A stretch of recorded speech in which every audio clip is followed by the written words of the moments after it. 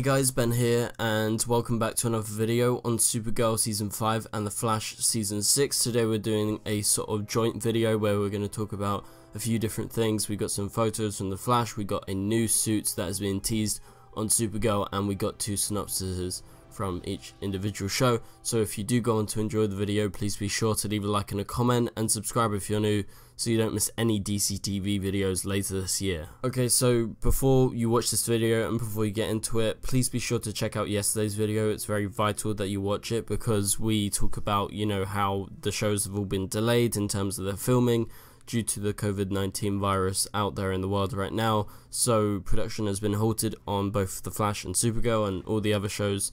Well, mainly all the shows on the CW and such like that. So maybe you watch like Riverdale and stuff. That's also been delayed and postponed for a while. So I talk about The Flash and Supergirl specifically in yesterday's video, and I go into the details as to what could be worrying about, like when the shows return. Like, could the schedules be completely changed? Could we not see the end of the season? Are they like shortening seasons and stuff like that? So please be sure to check out that video that went up yesterday. So just go click on the DCTV show and then go on videos and watch yesterday's video before you watch this. But anyway, let's go ahead and get into this. So first off, let's talk about the new suit. This is coming from David Harewood, who plays Martian Manhunter. He posted a post the other day, and this is a little sneak peek into his new suit. So it's a bit different. Obviously it's kind of similar, right? I feel like, you know, the difference is as to why like people aren't going crazy over this is because it's the same color scheme. It's very similar in design. So to be honest, if I didn't know it was different, I don't know if I could have picked it out. Like, it looks really similar, but it is a new suit, so we have to talk about it.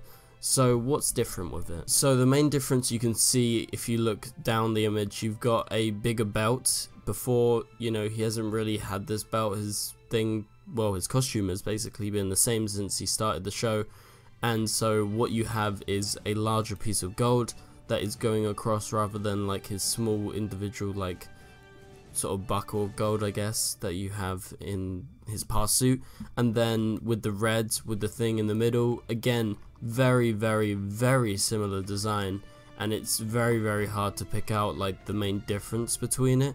But I think it's the color, and obviously there is little changes here and there. Like if you look at the top left part of it and you look at a comparison, which hopefully I'll have on the screen at some point in this video, you get to see that, yeah, the design has changed a bit. The sort of like diagonal kind of arrow is extended, and it has like an extra piece of it right on like the main center bit. And then obviously the main bit is very similar. It goes down, but then it again goes out wide, but it's just more kind of rigid, and it doesn't have like some like changes that the old suit used to have in terms of like, is it straight or not, you know, with the actual piece of red.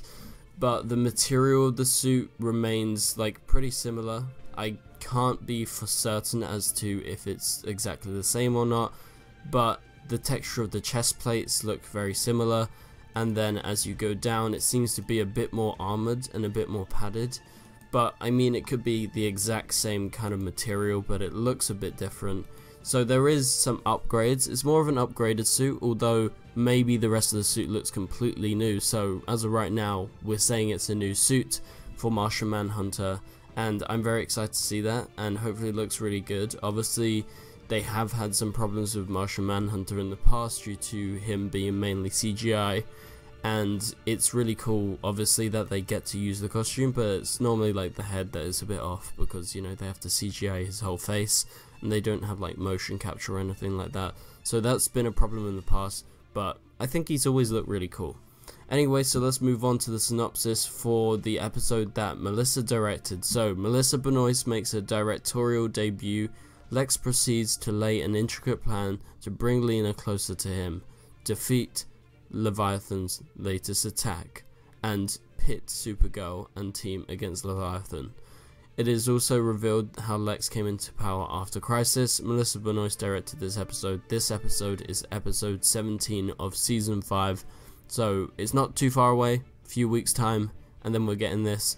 Obviously, I don't know how far along they got. I think they got to about episode 20. They were definitely on the finale before they were told to stop filming. So anyway, this was Melissa's first episode that she's directed. Very, very happy for her. I'm pretty sure that she announced it at Comic-Con, and you know, it's been a while, and we've known about this for a while, and it's been very sort of exciting seeing some behind the scenes stuff, and I just can't wait to see this episode because, you know, it's Melissa's first time directing. She knows the show incredibly well, and if it was a film, obviously an actor taking over can work, sometimes it doesn't work, but with a TV show, I think it's good that the actors take goes at, you know, directing. Like David's directed like 3 or 4 episodes now, or he's probably planning to do some more. Basically, the way the TV shows work is it's about who knows the characters best, and so they get in like guest directors and stuff to just do like one-off episodes, and maybe they don't do it as successfully as someone else who consistently returns. Like Arrow has a lot of returning people. Supergirl always uses Jesse Warren, I'm pretty sure his name is. So they have a few people that know the show so well, and it's great seeing that like the lead of the show, or one of the leads of the show, directs an episode of said TV show, in this case Supergirl, because they know these shows so well, better than most people. So I'm very excited. But anyway, so Lex proceeds to lay an intricate plan to bring Lena closer to him. So what he does in this is, obviously he's trying to manipulate Lena a little bit. I think maybe in this episode Lena might realize that, you know, he's trying to get to her, and we know there is some leaks recently where we've seen Lena walking with Kara like normally, getting on a bus or something like that. So it seems maybe that they become friends again, and maybe this is due to Lex. And so they try to defeat Leviathan's latest attack, so Leviathan is attacking once again, and they try to pit Supergirl and team against Leviathan, obviously for Lex's own needs, but he doesn't want to do it like exactly himself. And so we also find out how Lex came into power after Crisis, so I'm guessing that's some flashbacks. So I'm excited for this episode. I wouldn't expect too much Melissa in this episode because she obviously directed it, but nevertheless I'm still really excited. So we're not going to do the synopsis for the Flash, but we're going to go over some of these photos for the exorcism of Nash Wells. So in these photos, in the first one you get to see a look at Barry with Reverse Flash, and Barry basically slams him to this like wall or ledge or something like that, and you know, he's taken over Nash. Obviously the title of the episode is The Exorcism of Nash Wells. They're going to try and get Reverse Flash out of his body, and so that's why he is confronting him.